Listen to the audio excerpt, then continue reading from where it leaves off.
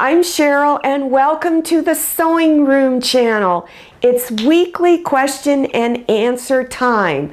But I just want to remind you, a little quick reminder, to please follow me on Instagram at the Sewing Room channel, and don't forget to check out my Facebook page.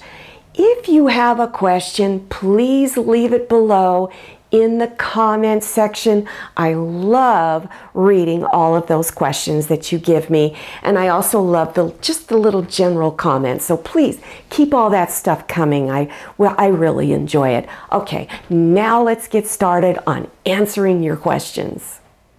Sherry had a great question. She wanted to know, when she's making a slipcover for a pillow, how much fabric should overlap. And I just also wanted to let you know, I love slipcovers. I make them for all of my pillows at home because I can wash them and I can change them seasonally, put Christmas covers over them. So it's a great idea. So Sherry, to answer your question, I'm going to refer you to my 20-minute pillow video. It will explain how to measure your pillow and how to calculate how much fabric overlaps in the back. It's a very easy video to follow along with, and the link for this will be down below your YouTube screen in the description box. Ethel was running into a challenge when making a star quilt block. So here's an example of one of many different types of star blocks. The points can be challenging. It was for me when I was first working with them. So we're going to take a closer look at a half square triangle so I can explain how easy it can be to lose those points. Here is a basket quilt block, and it's made up of a lot of half square triangles. And most of your star blocks are made up of half square triangles. When you're piecing them together, so I'm going to focus up in here, you'll notice that I have a 1/4 inch between this point to the raw edge. Before you piece it into any kind of border or attach this section to another piece in your quilt, you need to make sure you have this much seam allowance in there, 1/4 inch. If you've cut this off and then you try to attach this into your next section of your quilt block, your block is going to stop right here and you're going to lose all of your points.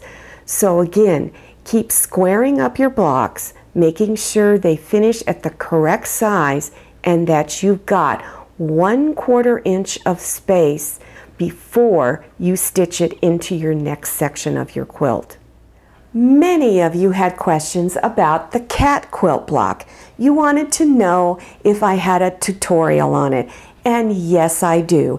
It's just for the block itself, but as you can see, you can piece this block into a pillow or make a large quilt and make every cat quilt block a different color cat.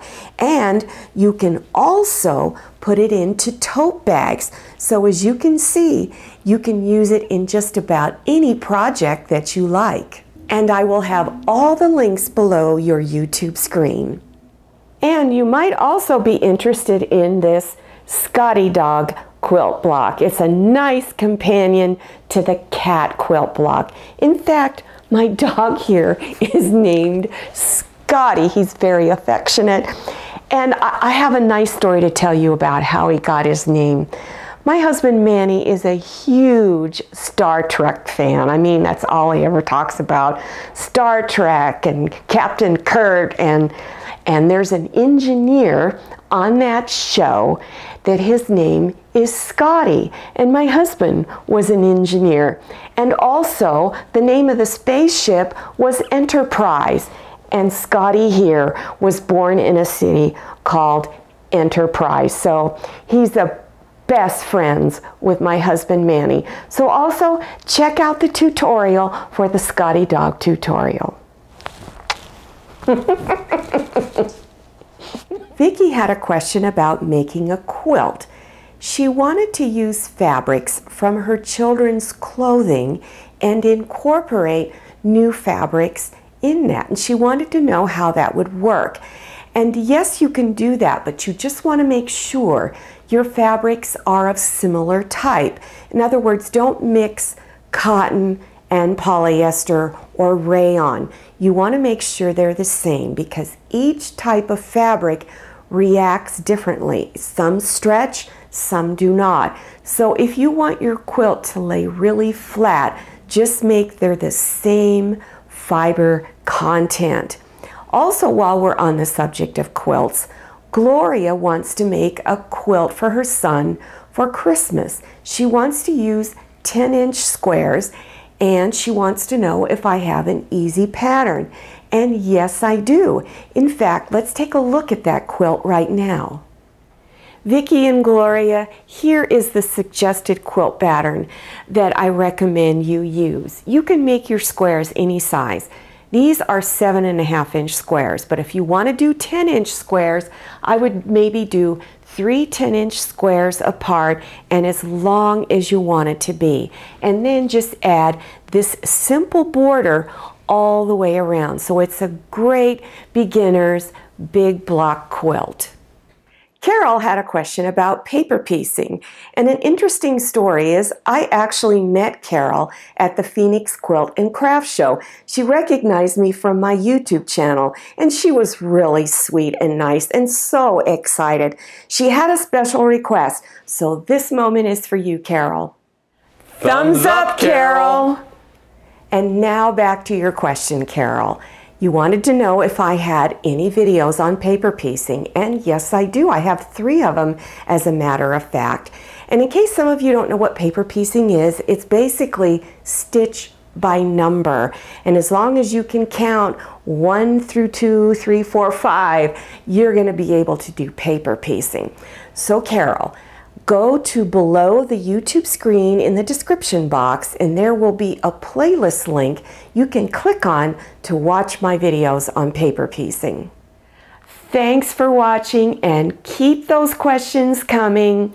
I'll see you next time, and happy sewing. If you like this video, click on thumbs up and click on share to share this video with your friends. And if you haven't subscribed yet, click on that red subscribe button so you can receive email notifications about my latest video.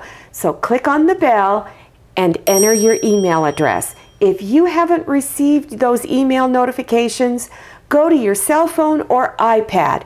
Click on settings and turn notifications on. This is Manny. So glad you came to my sewing room. See you next time. Bye-bye.